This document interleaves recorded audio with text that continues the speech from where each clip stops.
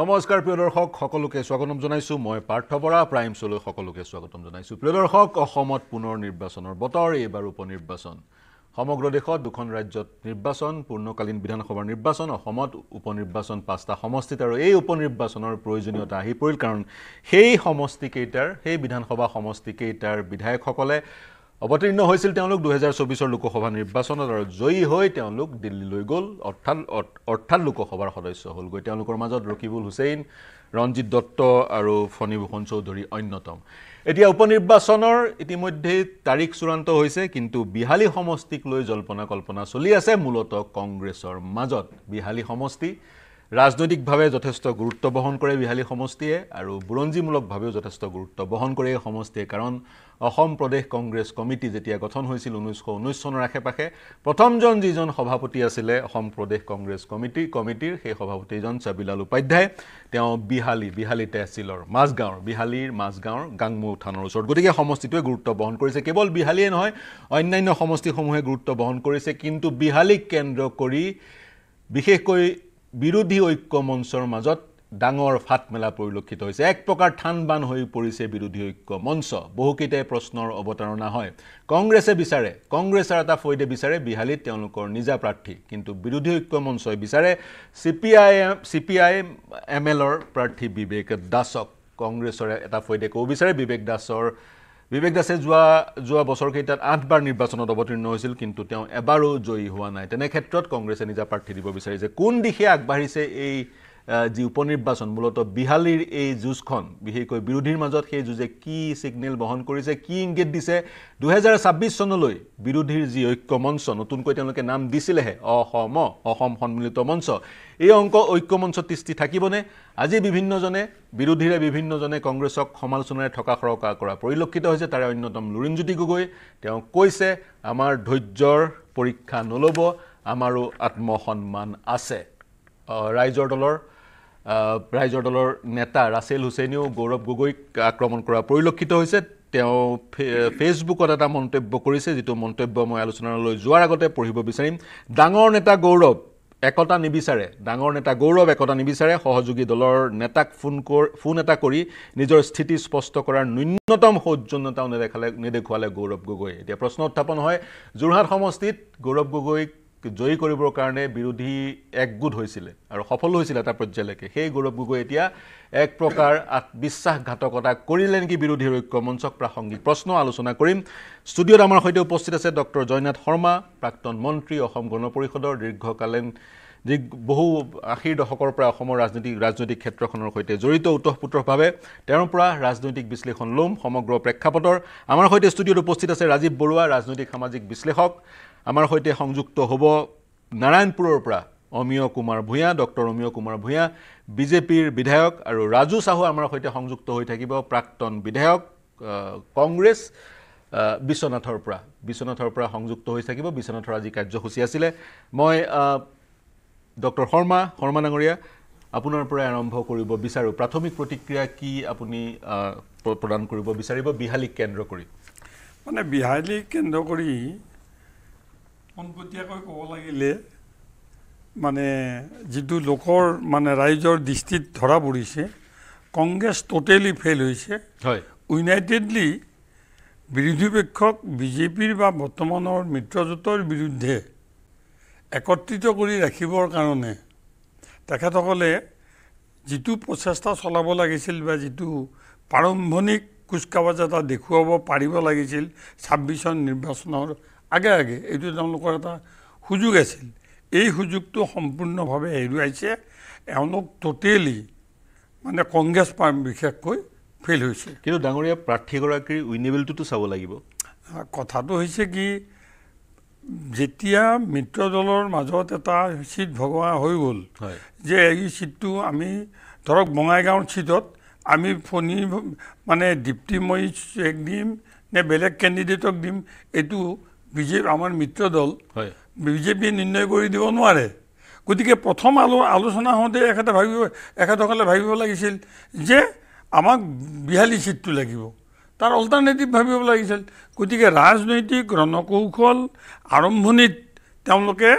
ঠিকভাৱে কৰিব নোৱাৰিলে তেওঁলোক মানে কংগ্ৰেছে আৰু এতিয়া কংগ্ৰেছৰ বিফলতাটো এনেকৈ জল পটকৈ ৰাইজৰ চকুত ধৰা পৰিছে যে এতিয়া মানে এই মিত্ৰ দল মানে তেওঁলোকৰ সন্মিলিত মানে অসম নাম দিছে অসম আৰু গোটেই বিৰোধী ঐক্য মঞ্চটোই তেওঁলোকে মানে লিড দিয়াত বিশেষকৈ কংগ্ৰেছে বিগ বেটাৰ হিচাপে ফেইল কৰিছে কংগ্ৰেছে যদি বিহালী এৰি দিছে এৰি দিব লাগিছিল হয় আকৌ এতিয়া তেওঁলোকে বেলেগ পলিটিকেল পাৰ্টিত কোনে কাক কেণ্ডিডেট দিব সেইটো তেওঁলোকে ডিক্টেশ্যন দিয়াৰ অধিকাৰ নাই নহয় হয় যেতিয়া বিৰোধীক দিছে বিৰোধীৰ বাকীকেইটা গোটেই আলোচনা কৰি তেওঁলোকে যি প্ৰাৰ্থী দিয়ে দিব যিজন প্ৰাৰ্থী দিয়ে দিব তাত কংগ্ৰেছে ভূপেন বৰাই মাত দিব পৰা বা কংগ্ৰেছৰ কোনোবাই মাত দিব পৰা বা গৌৰৱ গগৈ মাত দিব পৰা অধিকাৰ নাই তেওঁলোকৰ এতিয়া এই CPIMLৰ 8বাৰ পৰাস্ত হোৱা 8বাৰ নিৰ্বাচনত উঠি হাৰা এজন কেণ্ডিডেটক দিব নালাগে দিলে আমি সমৰ্থন কৰিব নোৱাৰোঁ এই কথাষাৰ তেওঁলোকে ষ্ট্ৰেটেজিকেলি পলিটিকেল ষ্ট্ৰেটেজিত তেওঁলোকে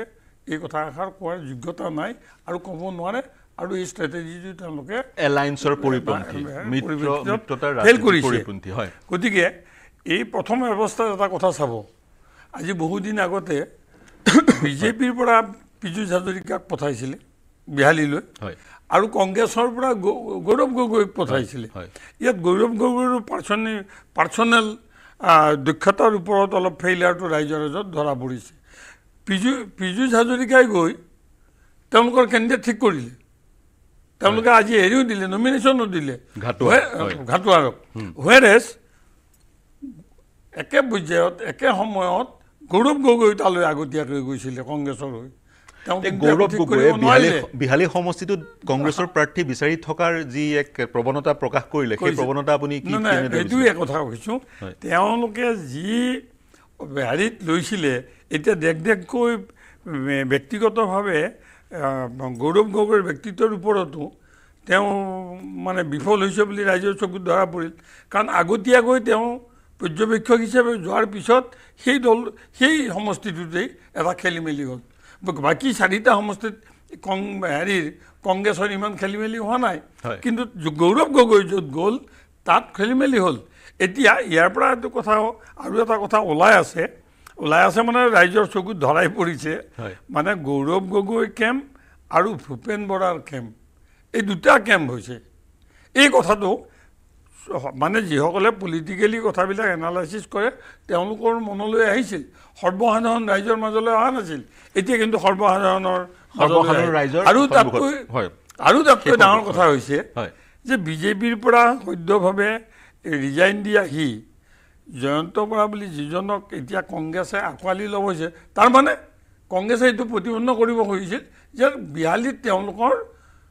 জয়ন্ত বৰাতকৈ ষ্ট্ৰং কেণ্ডিডেট নাই তেওঁলোকে এই দুৰ্বলতাটোহে ৰাইজৰ আগত ওলাই পৰিছে আৰু তাৰ সমান্তৰালকৈ যদি বিৰোধীৰ এজন প্ৰাৰ্থী নহয় একাধিক প্ৰাৰ্থী হয় বিৰোধীৰ যি ভোট সেই ভোট ভাগ হোৱাৰো সম্ভাৱনা আছে আৰু সেই ক্ষেত্ৰত বিজেপিয়ে ৱাক অভাৰ পোৱাৰো সম্ভাৱনা আছে যি কি নহওক কংগ্ৰেছে জয়নাল শৰ্মা ডাঙৰীয়াই ক'ব বিচাৰে কংগ্ৰেছে যি এলায়েন্সৰ ৰাজনীতি মিত্ৰজোঁটৰ ৰাজনীতি যিটো ধৰ্ম সেই ধৰ্মটো পালন কৰা নাই প্ৰথমতে বিহালী আসনখন এৰি দিছিলে মিত্ৰজোঁটক কংগ্ৰেছ এৰি দিছিলে মিত্ৰজোঁটক আৰু তাৰ পিছত এতিয়া তেওঁলোকে পুনৰ সেই আসনখনত প্ৰাৰ্থী প্ৰক্ষেপ কৰিব বিচাৰিছে এখন গুৰুত্বপূৰ্ণ আসন সেই আসনখন বহু বছৰ বহুটা টাৰ্ম বহু কাৰ্যকাল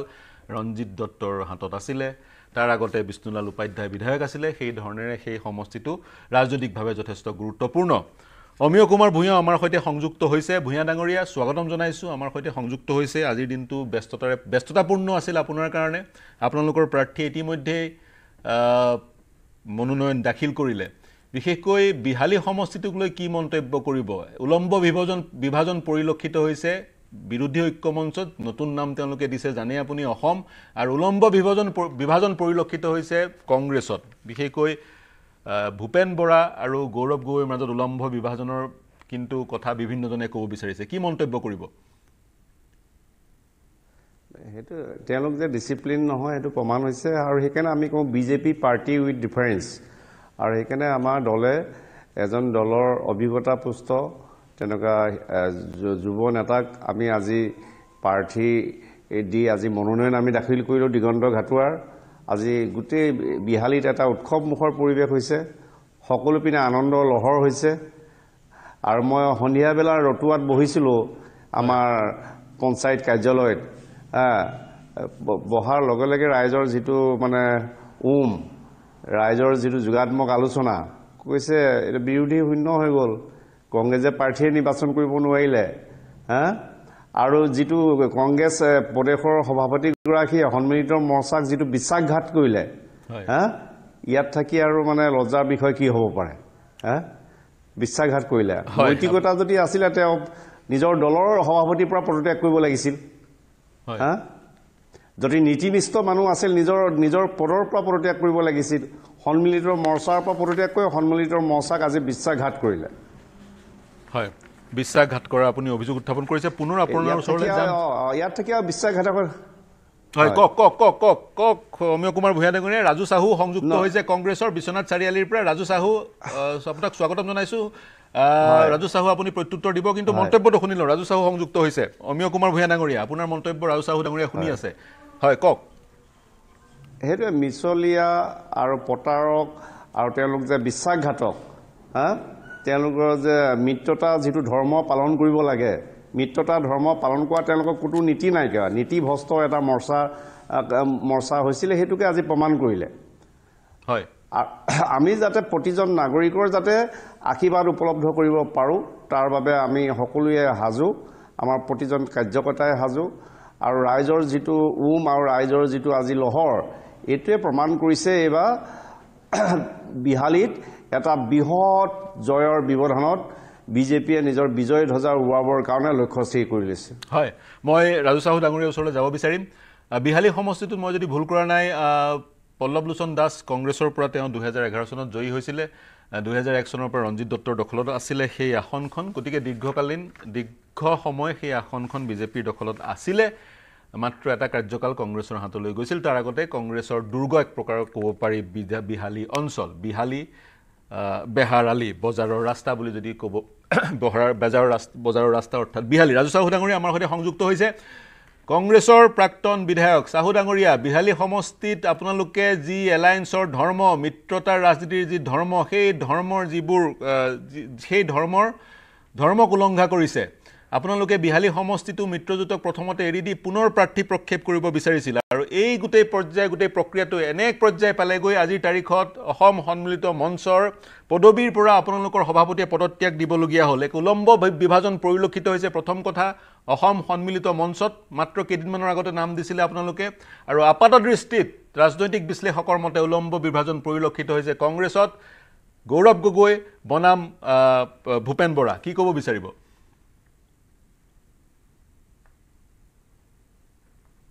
নাই প্ৰথমতে কৈছো অমীয় ভূঞা ডাঙৰীয়া তেখেতে ক'লে যে মিছলীয়া পাৰ্টি ফাঁকিবাজি পাৰ্টি তো অসমৰ ৰাইজে জানে যে মিছলীয়া পাৰ্টি কোন হয় ফাঁকিবাজি পাৰ্টি কোন হয় অসমৰ ৰাইজে জানে তেখেতসকলে যিবিলাক প্ৰতিশ্ৰুতি দি ফালে চৰকাৰত আহিছিলে সেই প্ৰতিশ্ৰুতিৰ কথাবিলাক তেখেতসকলে নকয় তেখেতসকলে মানে বিভিন্ন ৰকমৰ আভুৱা ভৰা কথাবিলাক তেখেতসকলে কয়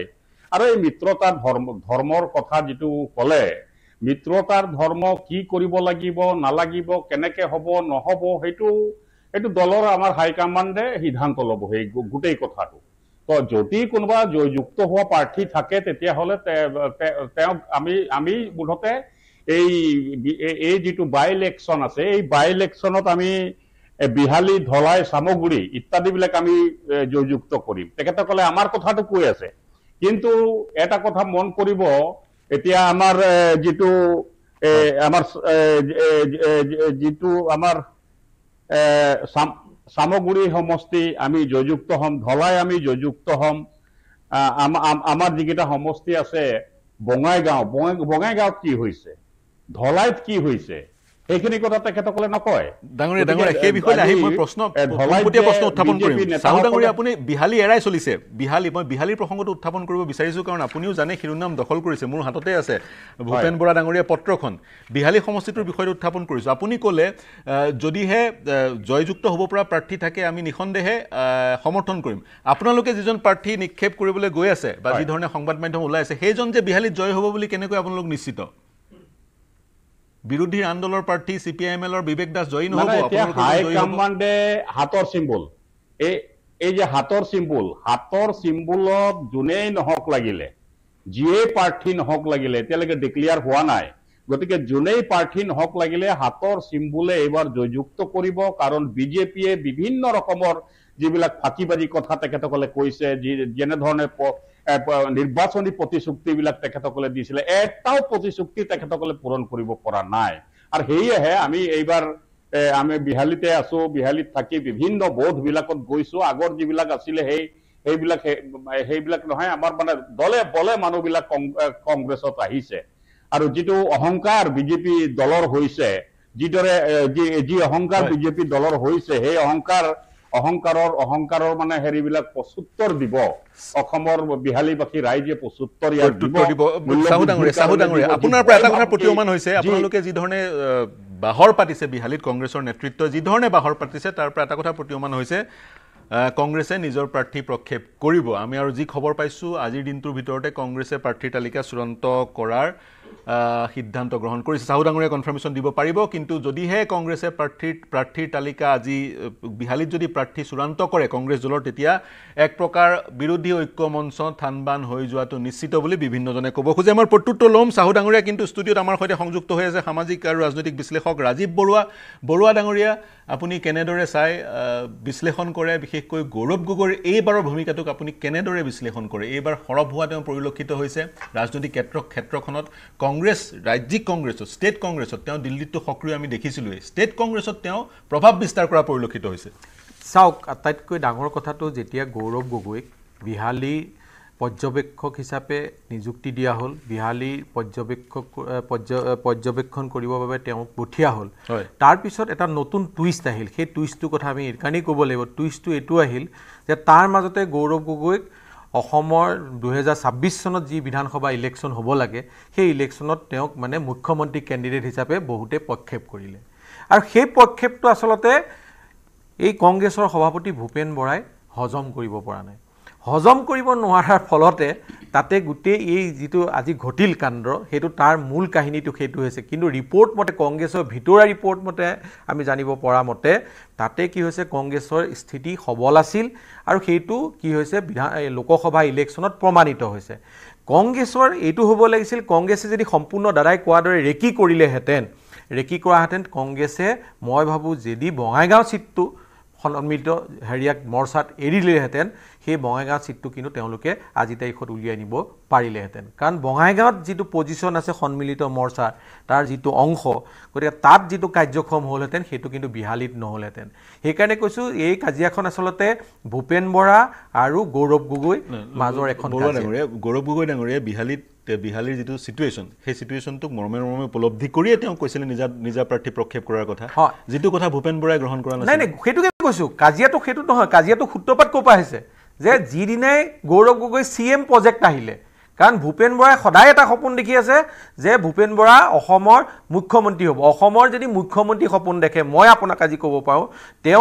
তেওঁ যিটো অৱদান থাকিব লাগিছিলে বিপুৰীয়া সমষ্টিত কথা কৈছোঁ তেওঁ বিপুৰীয়া সমষ্টিত দুবাৰ হাৰিছে কিন্তু গৌৰৱ গগৈ আজিলৈকে হৰা নাই একো পৰিপক্কতা যদি দেখা যায় গৌৰৱ গগৈ যি সময়ত গোটেই ভাৰতবৰ্ষত বিজেপিৰ এটা ট্ৰেণ্ড চলি আছিল সেই সময়ত যোৰহাটত 1.5 লাখ ভোটত জিকি আহিছে কিন্তু ভূপেন বৰাই স্থিতি কওক ভূপেন বৰাই নিজৰ সমষ্টি বিপুৰীয়াত দুবাৰকৈ হাৰিছে তাৰপিছত তাত দেউৰী অট'নমাছ কাউন্সিলৰ ইলেকশ্যনত তেওঁ হাৰি গৈছে ছত্ৰভংগ দিছে গতিকে তেওঁ যদি মুখ্যমন্ত্ৰী সপোন দেখে সেইটোতো অলৌকিক সপোন মুখ্যমন্ত্ৰীৰ সপোন দেখিবই পাৰে কোনোবা এজন ব্যক্তি যদি ৰাজনীতিত প্ৰৱেশ কৰিছে তেওঁ মুখ্যমন্ত্ৰী দেখিব পাৰে কিন্তু ৰাজনৈতিক পৰিপক্কতাৰ কথাটো ভূপেন বৰা বনাম গৌৰৱ গগৈ নাই ভূপেন বৰাতকৈ গৌৰৱ গগৈ বহু গুণে ওপৰত আছে কাৰণ আপুনি দেখিছে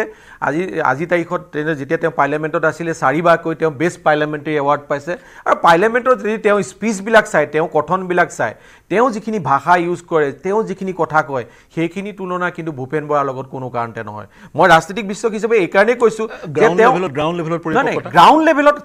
লেভেলত তেওঁ পৰিপক্কতা প্ৰমাণ এই কাৰণেই দিছে তেওঁ যি ইলেকশ্যন যোৰহাটত আটাইতকৈ আপুনি দেখিছে এইবাৰ ফাইট কেনেকুৱা হৈছিলে যে MP ইলেকশ্যনত অসমৰ বিজেপিৰ প্ৰত্যেকজন নেতা যোৰহাটলৈ গৈছিল কিন্তু তাৰ সত্ত্বেও গৌৰৱ গগৈ মানুহৰ মাজত কেনেকৈ সোমাই কেনেকৈ জিকিব লাগে সেই কথাটো গৌৰৱ গগৈ জানিছিল কাৰণ গৌৰৱ গগৈ কি আছে এটা লিংক আপ আছে কিন্তু ভূপেন বৰা গ্ৰাউণ্ড ৰিয়েলিটি নাই ভূপেন বৰাই ষ্টুডিঅ'ত কথা কয় ভূপেন বৰাই সাংবাদিকৰ আগত কথা কয় সেইদে ক'লে নহ'ব নহয় তেওঁ যিটো গ্ৰোথ থাকিব লাগে সেইটো গ্ৰোথ নাই আৰু 2 নম্বৰ কথা হৈছে চাওক তেওঁ ৰেকিয়ে কৰা নাই যেতিয়া গৌৰৱ গগৈ ৰিপৰ্ট দিলে যে এই সমষ্টিত জিকাৰ সম্ভাৱনা আছে গতিকে তেওঁ আসলতে তেওঁ গৌৰৱ গগৈ পৰ্যবেক্ষক হিচাপে কিয় পঠিয়াইছিল যদি এনেকুৱাই কৰিব লাগিছিল 2 নম্বৰ কথা তেওঁ সম্পূৰ্ণ মিছা কথা কৈছে মিছা কথা কি কাৰণে কৈছে তেওঁ যেতিয়া ক'লে যে দাদাই কোৱাৰে এটা পাৰ্টিক যেতিয়া ক'লে এটা সন্মিলিত মৰ্চা হ'ল কাবাক দিলে তাৰ পিছত আৰু তেওঁ তাত কথা কোৱা অধিকাৰ নাই তেওঁ কথা ক'বই নোৱাৰে কাৰণ তেওঁ যেতিয়া সিটটো এৰি দিছে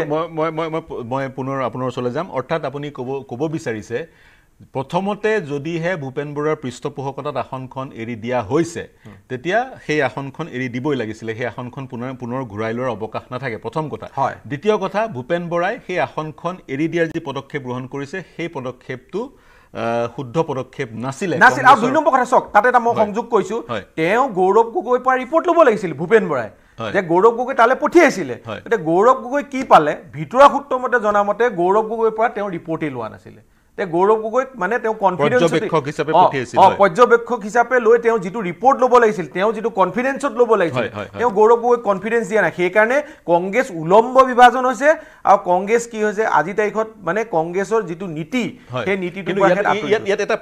প্ৰাসংগিক প্ৰশ্ন উত্থাপন হয় গৌৰৱ গগৈয়ে আপুনি যিটো বিশ্লেষণ আগবঢ়ালে সেই বিশ্লেষণৰ পৰা যদি মই ইনফাৰেন্স ড্ৰ কৰোঁ সাৰমৰ্ম লওঁ আপুনি এক প্ৰকাৰ ক'ব বিচাৰিলে যোৰহাটত যেতিয়া সমগ্ৰ দেশতে বিজেপিৰ এক ঢৌ বলিছিলে সেই সময়ত বিজেপিৰ বতাহ বলিছিলে সেই সময়ত যোৰহাটত গৌৰৱ গগৈ এককভাৱে জয়ী হৈ আহিছে কিন্তু মোৰ প্ৰাসংগিক প্ৰশ্নটো এই মুহূৰ্তত যথেষ্ট প্ৰাসংগিক গৌৰৱ গগৈ তেতিয়াও এলায়েন্স আছিল আৰু গৌৰৱ গগৈ জয়ৰ ক্ষেত্ৰত সেই এলায়েন্সৰ যিবোৰ পাৰ্টনাৰ্ছ সহযোগী দল তেওঁলোকে অৱদান আগবঢ়াইছিল বুলি তেওঁলোকে দাবী কৰে আৰু বিভিন্ন পৰ্যায়লৈ তেওঁলোকে চাগৈ অৱদান আগবঢ়াইছিল সেই যুদ্ধখন যদি তেওঁ ঐক্যমঞ্চৰ সহযোগী দলসমূহৰ সৈতে লগ লাগি সেই যুদ্ধখনত জয়ী হৈছিলে তেনে ক্ষেত্ৰত মিলায়েন্সৰ ধৰ্মই কয় বিহালী সমষ্টিটো যদিহে এৰি দিয়াৰ সিদ্ধান্ত গ্ৰহণ কৰা হৈছিল এৰি দিব লাগিছিলে বিহালী সমষ্টিটো পৰাজিত হ'লেও তেওঁলোকৰ মিত্ৰজোঁট শক্তিশালী হ'ল হয় গতিকে তেনেধৰণৰ প্ৰশ্নসমূহ আছে শৰ্মা ডাঙৰীয়া কি ক'ব আপুনি আগতেও কৈছোঁ এতিয়া গোটেই কংগ্ৰেছ দলটো আৰু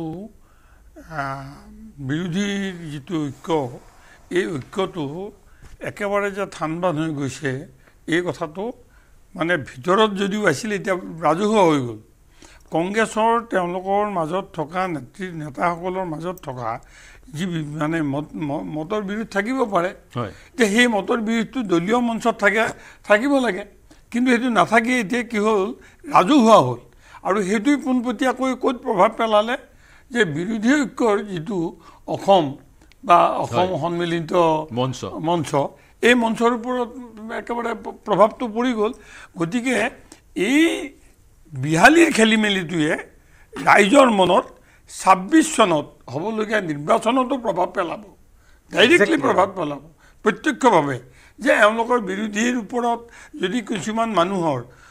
মানে আজিৰ দিনত বিজেপিৰ বিৰুদ্ধে বা শাসক দলৰ বিৰুদ্ধে যিবিলাক মানুহৰ মনত কিবা ভাৱ আছিল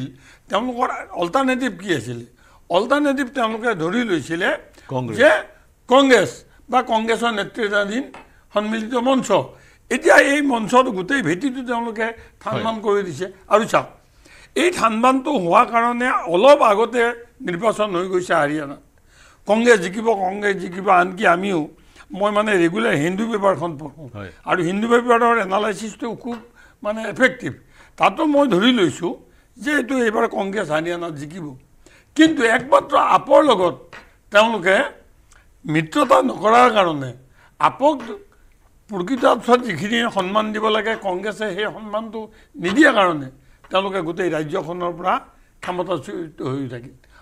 পাবলগীয়া ক্ষমতাৰ পৰা তেওঁলোক বঞ্চিত হৈ থাকে এতিয়া এই গোটেই বিহালীৰ ঘটনাটোই এইটো প্ৰমাণ কৰিছে যে কংগ্ৰেছে উপযুক্তভাৱে সন্মিলিত বিৰোধী মঞ্চক তেওঁলোকে নেতৃত্ব দিয়াৰ ক্ষেত্ৰত সম্পূৰ্ণভাৱে বিফল হ'ল সম্পূৰ্ণভাৱে বিফল হ'ল কিন্তু মই বঙাইগাঁৱৰ এটা প্ৰশ্ন আপোনাৰ পৰা লৈ ল'ম বঙাইগাঁৱত অভিযোগ উঠিছিলে ফণীভূষণ চৌধুৰীয়ে তেওঁৰ পত্নী দীপ্তিময়ী চৌধুৰীক ফণীভূষণ চৌধুৰীৰ পৃষ্ঠপোষকতাত তেওঁৰ পত্নী দীপ্তিময়ী চৌধুৰী বাইদেৱে প্ৰাৰ্থিত্ব লাভ কৰিলে ফণীভূষণ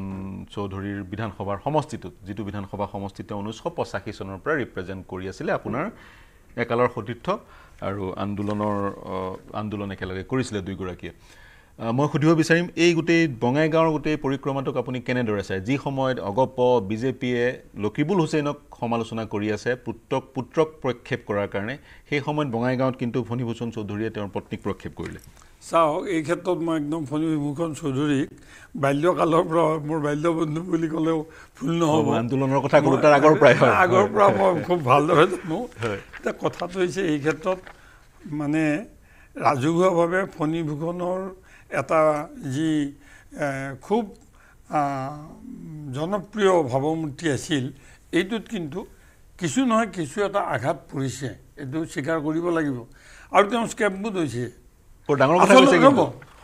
হয় আৰু এটা কথা তেওঁ স্কেপবুট হৈছে তেওঁ আজিৰ দিনটোতো যদি ব্যক্তিগতভাৱে সোধে তেনেহ'লে ক'ব যে মই মোৰ পৰিবাৰক দিয়াটো বিচৰা নাছিলোঁ কিন্তু নাই মই কৈছোঁ মই আপোনাৰ কথাটো কৈছোঁ আপুনি জনাৰ কাৰণে ৰাইজক মই ৰাজহুৱাভাৱে কথাটো কৈছোঁ কিন্তু ঘটনাত কি হ'ল আঞ্চলিক তাত এখন কমিটি হ'ল সেই কমিটিখনত প্ৰাৰ্থী হেৰি কৰিব বিজয় সিং বুলি যিজন সভাপতি আছিল ডিষ্ট্ৰিক্টৰ সেই তেওঁৰ সভাপতিত্বতে এখন কমিটি গঠন হ'ল প্ৰাৰ্থী বাছনিৰ কাৰণে 13জনীয়া কমিটি তাত ভূপেন ৰয় আমাৰ দলৰ কেন্দ্ৰীয় সম্পাদক সেই সাধাৰণ সম্পাদকক সভাপতি হিচাপে দিলে দি তাত ফণীভূষণ চৌধুৰী নাই ফণীভূষণ একদম স্ক্ৰীণতে নাই আঞ্চলিকবিলাক প্ৰত্যেকখন আঞ্চলিকৰ ওচৰলৈ গৈছে যে প্ৰত্যেকখন আঞ্চলিকক কৈছে যে আপোনালোকে বৰ্ধিত কাৰ্যনিৰ্বাহক অনুষ্ঠিত কৰিব কৰি উঠি এগৰাকী বা দুগৰাকী বা তিনিগৰাকী প্ৰাৰ্থীৰ নাম আপোনালোকে দিব আপুনি বিশ্বাস কৰক মাত্ৰ দুখনে দুজনৰ নাম দিছে বাকীবিলাকে গোটেইবিলাকে দীপ্তিময়ী চৌধুৰীৰ নাম দিছে গোটেই 19খন আঞ্চলিকৰ ভিতৰত 17খন আঞ্চলিকে একে মুখে মাত্ৰ এটা কেণ্ডিডেটৰ নাম পঠাইছে সেইটো হৈছে দীপ্তিময়ী স্বতঃস্ফূৰ্ত আৰু কোনো ধৰণৰ প্ৰভাৱ মুক্ত নহয় নাই ফণীভূষণ এই ক্ষেত্ৰত জড়িত নহয় কিন্তু ফণীভূষণৰ নামটো তেওঁৰ যিহেতু তেওঁৰ পৰিবাৰ গতিকে এই গোটেই কথাটো ওলাই আছে আচলতে গোটেই আঞ্চলিকে 17খন আঞ্চলিকে একত্ৰিতভাৱে দিছে আৰু দুখন আঞ্চলিকে কি কৰিছে দীপ্তিময়ীৰ নাম আছে কিন্তু 2 নম্বৰত নাম আছে মই যিটো শুনিছোঁ এতিয়া এই গোটেই বিষয়টো 13খনক বা 17খনক বাদ দি 17খনৰ মতামতক বাদ দি কোনোবাই যদি সিদ্ধান্ত লয় তেনেহ'লে এই সিদ্ধান্তটো গণতান্ত্ৰিক সিদ্ধান্ত নহ'ব গতিকে এটা পৰিৱেশ যিটো পৰিৱেশত 19খন আঞ্চলিকৰ বাকী দুখনৰ গৈ পিছলৈ গৈ তেওঁলোকৰ দীপ্তিময়ী ক'লে গতিকে মানে অবিসম্বাদী পাৰ্টি হিচাপে দীপ্তিময়ীৰ নামটো আহি গ'ল অসম গণ পৰিষদ দলৰ আঞ্চলিক তৃণমূল পৰ্যায়ৰ ভিত্তিত এতিয়া এইটো অহাৰ পিছত আমাৰ কেন্দ্ৰীয় নেতৃবৃন্দই তৃণমূল ভিত্তিত যিটো ৰায় দিছে সেইটো একচেপ্ট কৰিছে গতিকে আমি তৃণমূলৰ কৰ্মীসকলৰ অপিনিয়নটোক বা পাৰ্টীসকলৰ যিটো চইচ তাৰ প্ৰতি আমি শ্ৰদ্ধা জনাইছোঁ আৰু আমি দৃঢ় যে আমাৰ প্ৰাৰ্থীগৰাকী তাত যোৱাবাৰ ফণীভূষণে যিমান ভোট পাইছিল যিমান তাতকৈ বেছি ভোটত ডিফাৰেঞ্চ মই পুনৰ আপোনাৰ ওচৰলৈ আহিম আপুনি প্ৰথম কথাটো ক'লে ফণীভূষণ চৌধুৰীৰ যি ভাৱমূৰ্তি নিকা ভাৱমূৰ্তি সেই ভাৱমূৰ্তি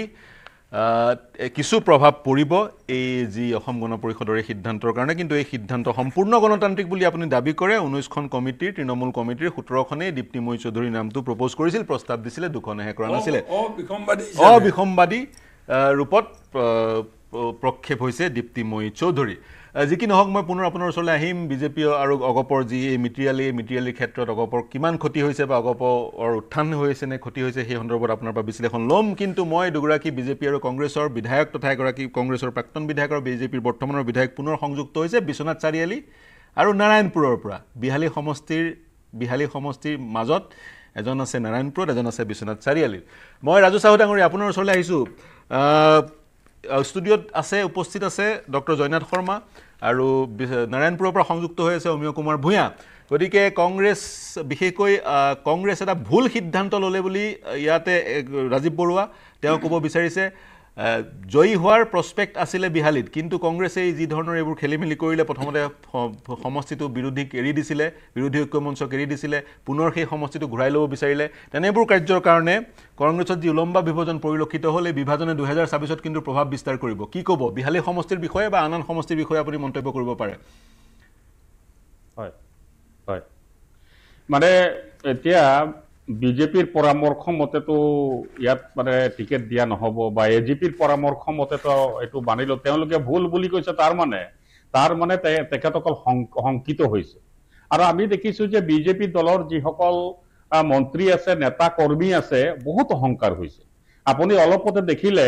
পীযুষ হাজৰিকা ডাঙৰীয়া ইয়াত গাড়ীৰ এটা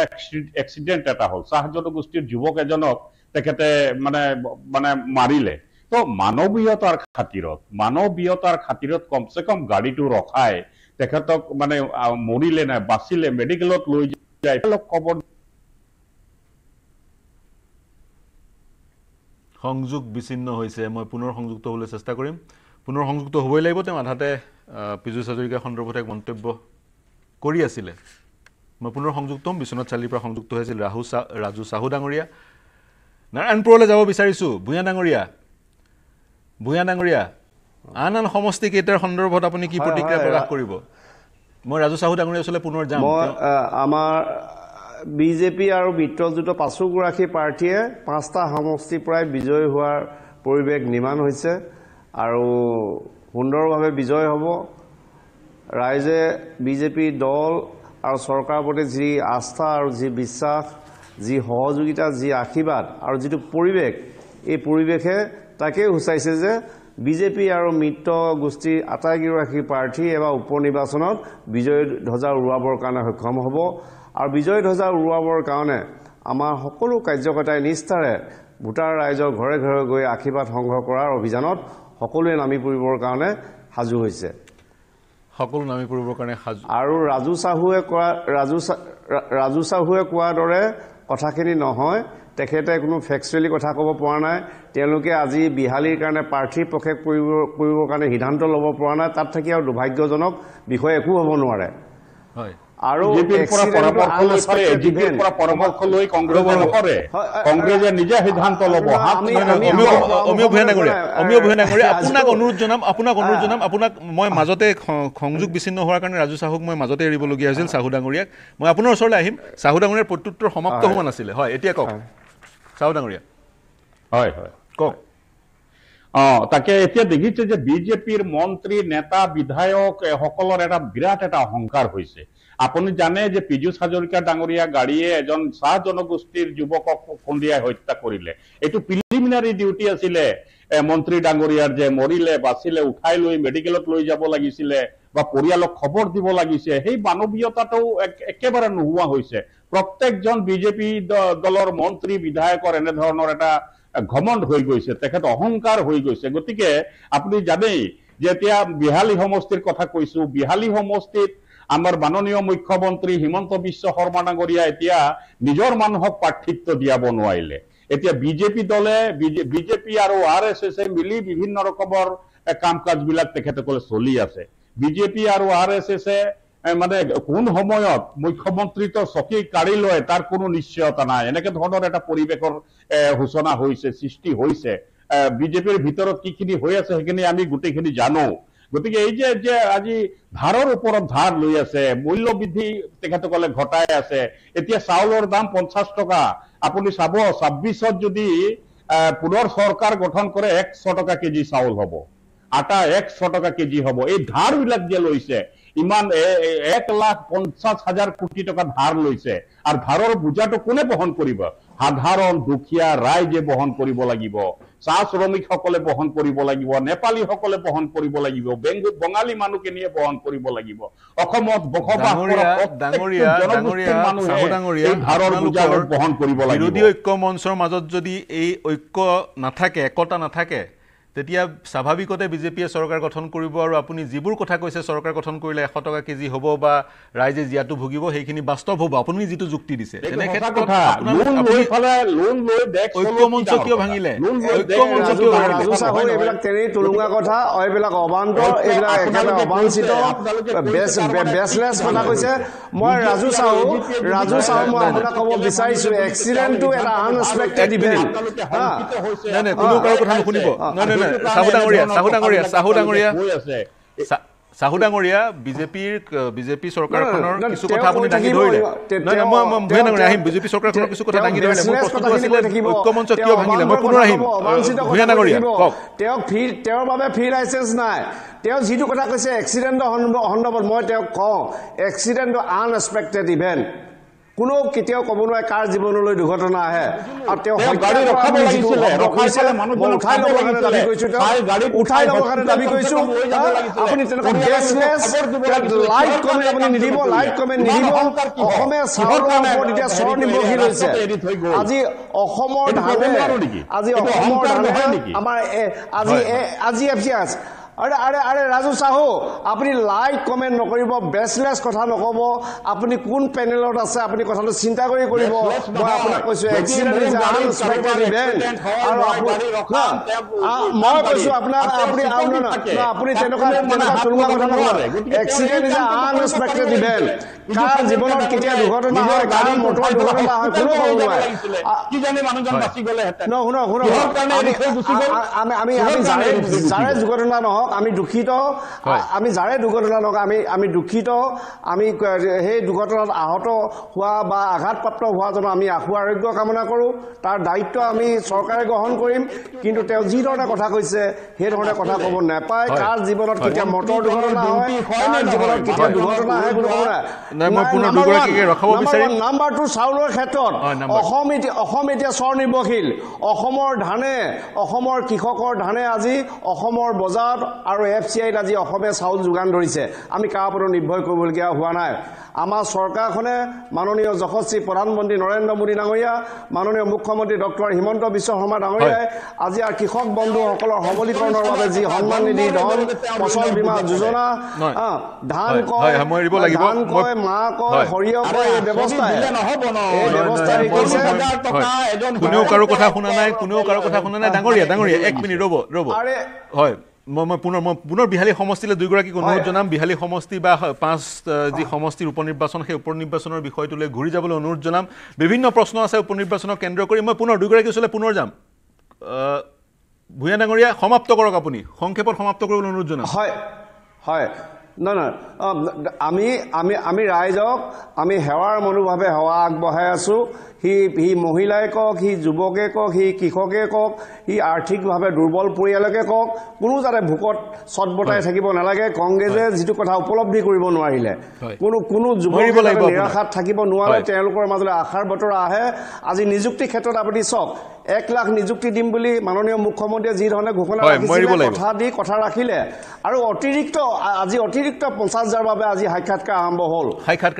মই এইবাৰ এৰিব লাগিব ভূঞা ডাঙৰীয়া আপুনি ইতিমধ্যে চৰকাৰখনৰ পদক্ষেপসমূহ বৰ্ণনা কৰিলে কুইক ৰেছপন্স ৰাজু চাহু ডাঙৰীয়া কুইক ৰেছপন্স মোৰ হাতত বিৰতিলৈ মই যাব লাগিব চাগৈ কুইক ৰেছপন্স আপুনি কি ক'ব বিচাৰিব তেওঁ ক'লে ঠিক আছে তেওঁ ক'লে 1 লাখ চাকৰি দিলে বুলি বছৰি 1 লাখ আজি 5 লাখ হ'ব লাগিছিল কিহৰ কাৰণে হোৱা নাই 2 নম্বৰ কথা চাহ জনগোষ্ঠীৰ বাবে 3% চাকৰি সংৰক্ষণ কৰি 1 লাখত কেইটা চাকৰি দিলে 30 জনো চাকৰি পোৱা নাই 1 লাখত কিমান পাব লাগিছিল 3,000 পাব লাগিছিল গতিকে আপোনালোকে আৰু এইবিলাক কথা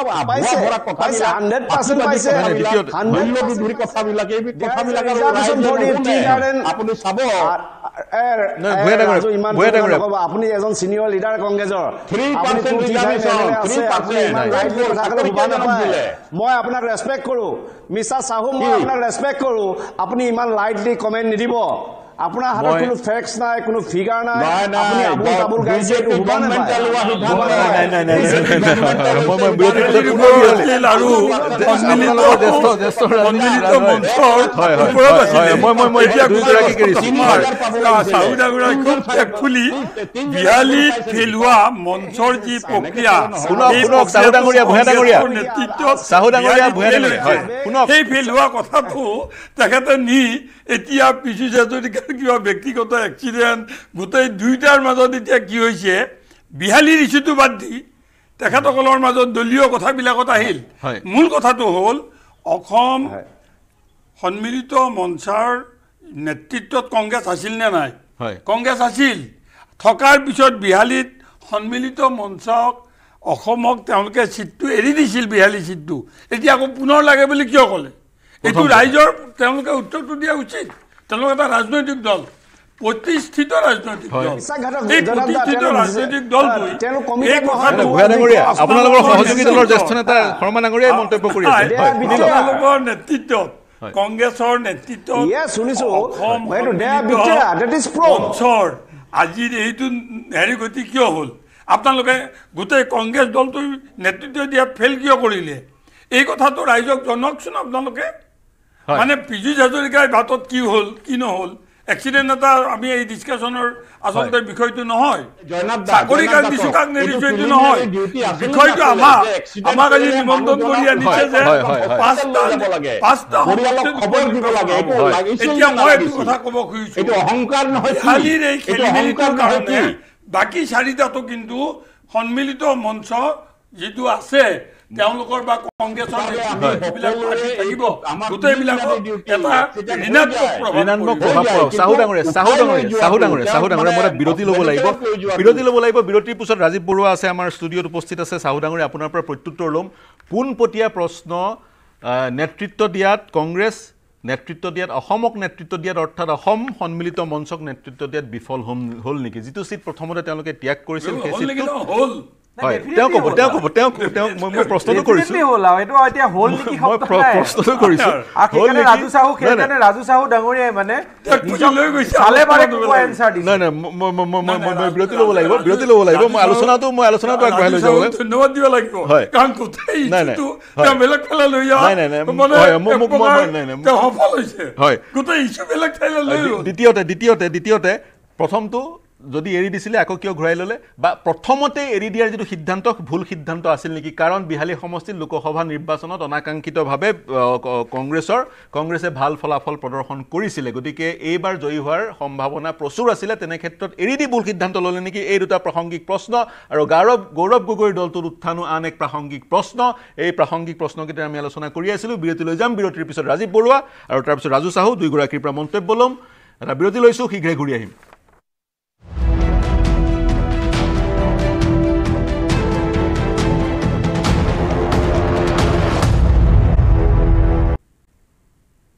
নমস্কাৰ প্ৰিয় দৰ্শক, বিৰতিৰ পিছত সকলোকে স্বাগতম জনাইছোঁ। শেষৰটো খণ্ডত উপনীত হৈছোঁ। 20-25 মিনিটমান আমাৰ সময় আছে। আমাৰ উপনিৰ্বাচনৰ প্ৰসংগ উল্লেখ কৰি আছিলোঁ। বিহালী, ধলাই, বঙাইগাঁও, চামগুৰিত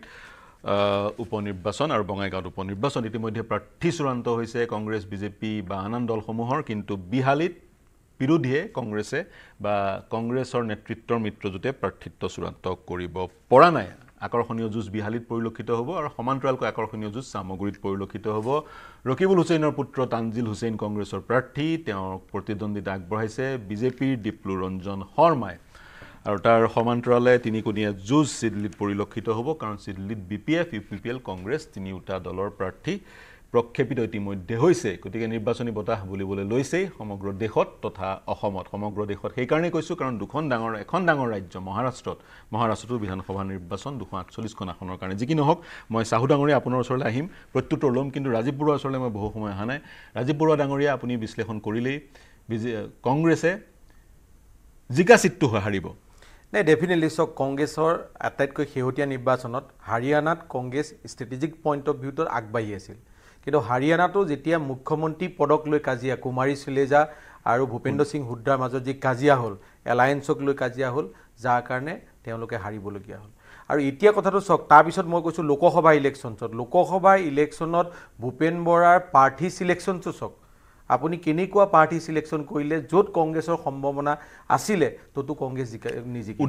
উদাহৰণ হিচাপে আপুনি মই ডাইৰেক্ট কৈছো তেজপুৰৰ যিটো সিট তেজপুৰৰ সিটটো মই কথা কৈছো শোণিতপুৰ সিটটো কথা কৈছো তাৰ পিছত মই আপোনাৰ সিটটো কৈছো লখিমপুৰ সিট লখিমপুৰ সিটটোত যদি ভূপেন বৰাই যদি জেট নকৈ এলায়েন্সক এৰি দিলেহেঁতেন কিন্তু লখিমপুৰ সিটটো উলিয়াই নিলেহেঁতেন এলায়েন্সক বা ব্যৱধান বহুত কমি গুচি গ'লহেঁতেন ঠিক তেনেকৈ আপুনি যিটো আপোনাৰ তেজপুৰ যিটো সিট আছিলে সেই সিটটোত যদি আপুনি কেণ্ডিডেটজন চাই তেওঁ ষ্ট্ৰং কেণ্ডিডেটৰ নিদিলে এই যিবিলাক তেওঁ একচুৱেলি যিটো ৰাজনীতিৰ বিচক্ষণতা বুলি ক'ব লাগিব সেই বিচক্ষণতা কিন্তু সিমান দেখা পোৱা নাই যোৱা 3টা বছৰত যদি ভালকৈ এনালিচিছ কৰা যায় তেওঁ সভাপতি হ'ব পাৰে সভাপতি হলেই নহব নহয় তেওঁ সভাপতি তেওঁ গ্ৰাউণ্ড ৰিয়েলিটি গ্ৰাউণ্ড ৱৰ্ক যিটো কৰিব লাগে কংগ্ৰেছ সদায় মাৰ খাই আছে স্ট্ৰেটেজিক পইণ্ট অফ ভিউ যদি আগবাঢ়ে কিন্তু পিছত হাৰি যায় কিয় হাৰি যায় যে লাষ্ট মোমেণ্টত ভোটলৈ কনভাৰ্ট কৰিব নাই বিকজ অফ দুইটা কি হৈছে সেই সময়তে কেণ্ডিডেট কিন্তু বিজেপি এই ক্ষেত্ৰত এই কাৰণে আগবাঢ়ি থাকে বিজেপি হৈছে ডিচিপ্লিন পাৰ্টি বিজেপিত কি হৈছে কেণ্ডিডেটক লৈ কোন কেণ্ডিডেট হ'ব স্যাক্ৰিফাইস বহু স্যাক্ৰিফাইসৰ উদাহৰণ আছে অসমৰ সৰ্বানন্দ সোণোৱালক দেখক সৰ্বানন্দ সোণোৱালে স্যাক্ৰিফাইস কৰা নাই নেকি কৰিছে গতিকে তাত কিন্তু কংগ্ৰেছত কি হৈছে স্যাক্ৰিফাইস নামটো কোনো চিজ নাই কংগ্ৰেছত কি হৈছে আজি চক গৌৰৱ গগৈ অল ইণ্ডিয়াত এজন ভাল লিডাৰ হিচাপে নিজকে প্ৰতিষ্ঠিত কৰিব পাৰিছে মই কোৱা নাই বহু সময়ত বহুজন বিপক্ষ লিডাৰেও কৈছে কাৰণ তেওঁ পাৰ্লিয়ামেণ্টত যিটো ভূমিকা যোৱা 5টা বছৰ দেখিছো এতিয়া অসমত খৰব নহলে আপুনি এটা কথা কৈছে মই অলপ আগত কৈছিলে যে যোৰহাটত মানে ঐক্যমঞ্চৰ ভূমিকা আছে কিন্তু যোৰহাটৰ ঐক্যমঞ্চত যদি আপুনি ভোট চেয়াৰটো চাই তাত কিন্তু কংগ্ৰেছ আৰু বিজেপিৰ মাজতে টাফ কণ্ডিশ্যন হৈছে তাতে কি হৈছে ঐক্যমঞ্চে সহায় কৰিছে বুলি কৈছে সহায় কম পৰিমাণে যিটো ভোট চেয়াৰে ভোট চেয়াৰটো য'ত আপুনি ভোট চেয়াৰ জিকিছে বা তিতাবৰ চাই ক'ৰবাত যদি চাই সমষ্টিবোৰ যদি চাই তাত কিন্তু ঐক্যমঞ্চৰ ভোট চেয়াৰটো বহুত কম এটা মোক এটা কথা কওক বিশ্লেষক হিচাপে কংগ্ৰেছে যি পদক্ষেপ গ্ৰহণ কৰিলে গৌৰৱ গগৈ পৃষ্ঠপোষকতাতে মই বুলি ক'লো এককভাৱে একলা চলজি নীতি গ্ৰহণ কৰাৰ দিশে আগবাঢ়িছে সেই নীতিয়ে কংগ্ৰেছক লাভান্বিত কৰিবনে নে কংগ্ৰেছক লোকচান কৰিব নাই কংগ্ৰেছক এতিয়া কংগ্ৰেছ তাত বিহালীত কংগ্ৰেছৰ অৱস্থা একেবাৰে বেয়া অৱস্থালৈ গুচি গ'ল এতিয়া 24 আৱাৰ্ছৰ কথা কৈছো 36 আৱাৰ্ছ কংগ্ৰেছৰ এতিয়া নাই কংগ্ৰেছে সেইকাৰণে বিজেপি পাৰ্টি বুলি কৈছে বিজেপি টিকেট নোপোৱাৰ কাৰণে তেওঁ জয়ন্ত বৰাক এতিয়ালৈকে প্ৰজেক্ট কৰাৰ কথা কৈছে কিন্তু এইটোৱে কি হৈছে কংগ্ৰেছৰ 36 ঘণ্টাত কংগ্ৰেছৰ অৱস্থিতি তাত এনেকুৱা এটা মানে জাগালৈ গুচি গ'ল এতিয়া মই ভাবো বিজেপিয়ে তাত ৱাক অভাৰ পাইছে ডাইৰেক্টলি ৱাক অভাৰ কাৰণ তাতে ঐক্যমঞ্চও প্ৰাৰ্থী দিয়াত অসুবিধা হ'ব আৰু কংগ্ৰেছে সেউতীয়াকৈ যোৱাৰ টাপলি মাৰি যদি কেণ্ডিডেট দিয়েও গতিকে সেইটো কেণ্ডিডেট কাম নাই তেতিয়া বিহালী সিটটো এককভাৱে ৱাক অভাৰ সামগ্ৰীত সামগ্ৰীত টাফেষ্ট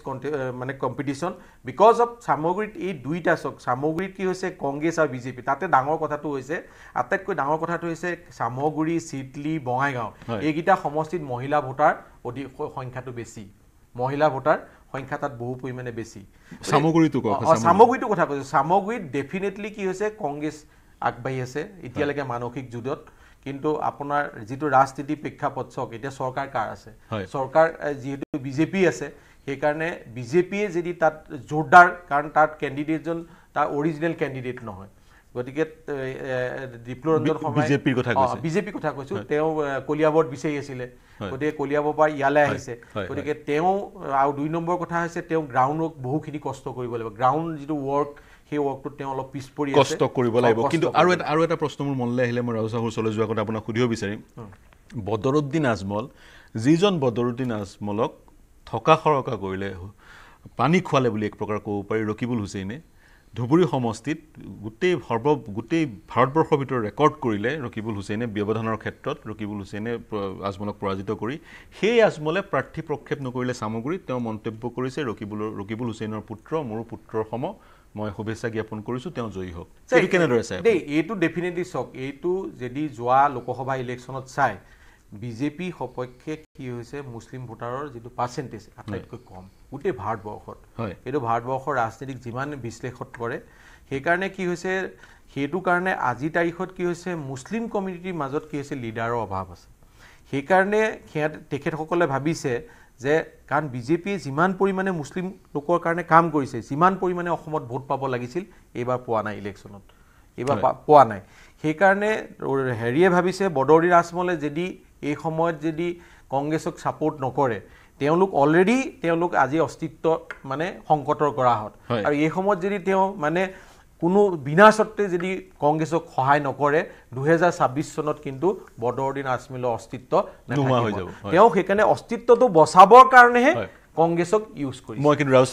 শৰ্মা ডাঙৰীয়া ৰাজু চাহু ডাঙৰীয়াৰ ওচৰলৈ যাব লাগিব চাহু ডাঙৰীয়া আপোনাক অনুৰোধ জনাম প্ৰতিক্ৰিয়া প্ৰকাশ কৰিবলৈ মই ইতিমধ্যে আপুনি শুনি আছিলে সকলোৰে মন্তব্যবোৰ আৰু মোৰো কেইটামান পোনপটীয়া প্ৰশ্ন আছিলে মই পুনৰ যদি প্ৰশ্নকেইটা কৈ দিওঁ সংক্ষেপত যদি চিটটো এৰি দিছিলে কিয় পুনৰ লোৱাৰ আপোনালোকে কুচকাৱাজ কৰিছে দ্বিতীয়তে চিটটো এৰি দিয়াটো ভুল পদক্ষেপ আছিল নেকি আৰু তৃতীয়তে গৌৰৱ গগৈৰ দলটোত যি উত্থান সেই উত্থানে কিহৰ ইংগিত বহন কৰিছে নাই এতিয়া আপুনি বৰুৱা ডাঙৰীয়া যিদৰে ক'লে হাৰিয়ানাৰ কথা ক'লে নীতি শিক্ষা দিলে যে এইটো বেয়া হৈছে কি হৈছে নাই হোৱা এই গোটেই কথাটো ঐক্য মঞ্চে সিদ্ধান্ত ল'ব আমাৰ দলে সিদ্ধান্ত ল'ব দলৰ হাইকমাণ্ডে সিদ্ধান্ত ল'ব আৰু যিটো সিদ্ধান্ত ল'ব সেই সিদ্ধান্তটো আমাৰ নিজা সিদ্ধান্ত তাৰ মানে মই ভাবিছো এজিপি আৰু বিজেপিৰ সদস্যসকলে যিখিনি কথা কৈ আছে তাৰ মানে খুব ধুনীয়া হৈ আছে মানে কাৰোবাৰটো তাৰ মানে আমি ইয়াত আমাৰ বিহালী সমষ্টিত আমি জয়যুক্ত হ'ম কাৰণ অলপ আগতে ক'লো এটা মানৱীয়তাৰ কথা গাড়ী ৰখাই ফালে কমসে কম সেই মানে মানুহজনকতো হস্পিটেল লৈ যাব লাগিছিলে সেইটো নাই লোৱা দ্বিতীয়তে এই যে মূল্য বৃদ্ধি কৰিছে চাহ বাগিচাৰ মানুহৰ যেনেকে অৱস্থা এটা হৈছে যি অৱস্থা এতিয়া 250 টকা তেওঁলোকে 351 দিম বুলি প্ৰতিশ্ৰুতি দিছিলে 10 বছৰ হৈ গ'ল আজিলৈকে দিয়া নাই এতিয়া মানে 250 টকা হাজিৰা পিএফ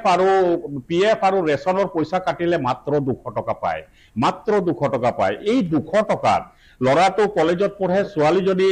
ছোৱালীজনী হাই স্কুলত পঢ়ে এতিয়া 200 টকা দি কেনেকে এই মূল্য বৃদ্ধিৰ দিনত সেই পৰিয়ালটো চলিব আপুনি ভাবক গতিকে এনেকুৱা এটা পৰ্যায় পাইছে আৰু লগতে এই যে নতুন আইন প্ৰণয়ন কৰিছে চাহ বাগিচাবিলাক যে বিক্ৰী হৈ গৈ আছে চাহ বাগিচাৰ ওপৰত এটা বৃহৎ সিন্ডিকেট চলি আছে বিজেপি এটা ডাঙৰ সিন্ডিকেট চলাইছে কাৰণ তেওঁলোকে আইন প্ৰণয়ন কৰিছে কোনোবাই যদি চাহ বাগিচা কিনে আইন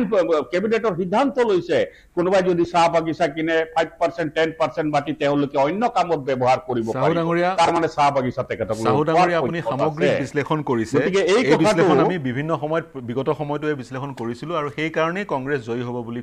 কংগ্ৰেছ বিহালীত জয়ী হ'ব বুলি কৈছে কিন্তু স্পেসিফিক প্ৰশ্নকেইটা আপুনি উত্তৰ দিয়াৰ পৰা বিৰত থাকিল কিন্তু কংগ্ৰেছ জয়ী হ'ব কেন্দ্ৰীয় প্ৰাৰ্থী কোনো জয়নাথ শৰ্মাৰ মোৰ সময় কম আছে জয়নাথ শৰ্মাৰ সংক্ষেপত মন্তব্য মই ভূঞা ডাঙৰীয়াৰ ওচৰত যাব লাগিব মানে কথাটো কৈছো যে বিহালীৰ খেলিমেলিটোই বাকি চাৰিটা সমষ্টিৰ উপনিৰ্বাচনত পোনপটীয়াকৈ কংগ্ৰেছৰ বা ঐক্যমঞ্চৰ বিৰুদ্ধে গুচি গ'ল এইটো তেওঁলোকে ৰাজনৈতিকভাৱে ভুল কৰিছে এইটো তেওঁলোকে ৰাজনৈতিকভাৱে পৰিপক্কতা দেখুৱাত কংগ্ৰেছে ভুল কৰিছে দ্বিতীয় কথাটো বদৰুদ্দিনৰ ৰাজনীতি কিন্তু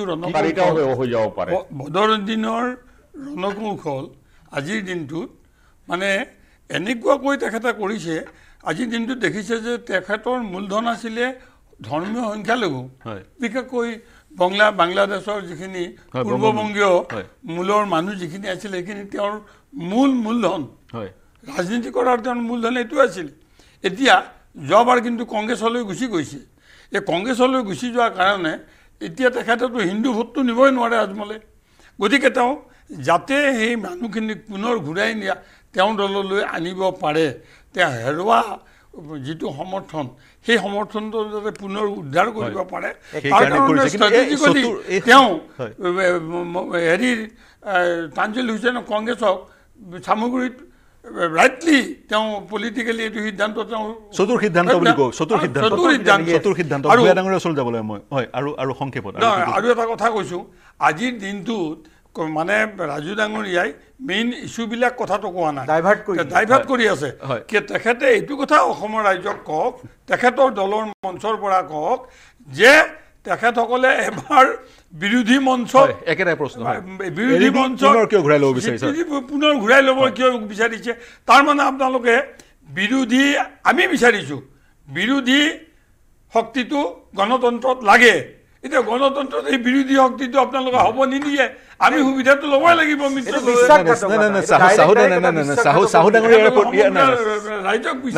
চাহু ডাঙৰীয়াৰ উত্তৰ দিছে তেওঁ কৈছে সেই সিদ্ধান্ত তেওঁলোকৰ হাইকমাণ্ডে গ্ৰহণ কৰিব তেওঁলোকে নীতি শিক্ষা আনৰ পৰা নীতি শিক্ষা নলয় তেওঁলোকৰ অন্তৰ্নিহিত বিষয় কিন্তু তেওঁ যিকেইটা মন্তব্য কৰিলে তাৰ প্ৰত্যুত্তৰ মই কিন্তু ভূঞা ডাঙৰীয়াৰ পৰা ল'ব লাগিব তেওঁ যিকেইটা সমস্যাৰ কথা ক'লে সেইকেইটা সমস্যা কিন্তু বাস্তৱ সমস্যা ভূঞা ডাঙৰীয়া সেই সমস্যাকেইটাৰ কিন্তু সন্মুখীন সমগ্ৰ অসমবাসী ৰাইজ হৈছে সেই সমস্যাকেইটাৰ যোগেদি কংগ্ৰেছে এই উপনিৰ্বাচনৰ বৈতৰণি পাৰ হ'বনে নাই সেই কথা নাজানো কিন্তু সমস্যাকেইটা বহু পৰ্যায়লৈ বাস্তৱ সমস্যা ভূঞা ডাঙৰীয়া চাওক স্বাধীনোত্তৰ ৭৫ বছৰ পাছত যদি বাগিচাৰ ৰাইজে যদি সন্মান পাইছে অধিকাৰ পাইছে সুবিধা পাইছে এই ভাৰতীয় জনতা পাৰ্টি এই ৮ বছৰীয়া কাৰ্যকালত পাইছে মাটিৰ ওপৰত যদি অধিকাৰ পাইছে এই ৮ বছৰত পাইছে নিবনুৱাই যদি সুযোগ আৰু সুবিধা পাইছে এই চৰকাৰ দিনত পাইছে দুখীয়া নিচলাই যদি ধুনীয়া আৱাস পাইছে এই চৰকাৰ দিনত পাইছে উঠি অহা নতুন প্ৰজন্মই যদি বাগিচাত ১১৯খন যদি শিক্ষানুষ্ঠান হৈছে এই ৮ বছৰত একেলগত হৈছে গতিকে বাগিচাৰ ৰাইজৰ ভাৰতীয় জনতা পাৰ্টিৰ দল আৰু চৰকাৰৰ প্ৰতি যি আস্থা বিশ্বাস যি আশীৰ্বাদ আছে ৰাজু চাহু এইবিলাক তুলুঙা বেচলেছ কথা বতৰাই আমাৰ সচেতন চাহ বাগিচাৰ ৰাইজক বিচলিত কৰিব নোৱাৰে মূল্য বৃদ্ধিৰ প্ৰসংগটো আমি দায়বদ্ধতা আইন বনাইছে আপোনালোকে লগতে আইন বনাইছে অসমৰ মুখ্যমন্ত্ৰীয়ে আইন প্ৰণয়ন কৰিছে কোনোবাই যদি আপোনাৰ ষ্টাডি নাই as a x MLA as a senior মোৰ ৰেসপেক্ট আছে বাকি অসমৰ ইস্যু সাহু ডাঙৰীয়া ক'বলৈ দিয়ক মোৰ সময় নাই মই দুইগৰাকী এৰিব লাগিব অসমৰ যি ইস্যু অসমৰ যি লেজিসলেশন হেহতিয়া সেইবিলাকৰ ওপৰত আপোনাৰ কোনো ষ্টাডিয়ে নাই